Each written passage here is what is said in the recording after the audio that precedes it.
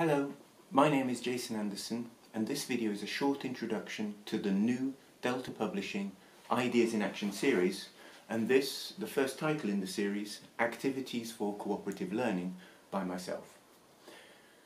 The Ideas in Action series in general and Activities for Cooperative Learning are resource books for English language teachers. They include photocopyable activities, but they also include ideas for extension beyond those activities. The aim of the Ideas in Action series is to try to bring together aspects of ELT pedagogy, things like approaches, methodologies, ideas, and what we do in the language classroom. It's an attempt, if you like, to bridge that theory-practice divide that is often talked about.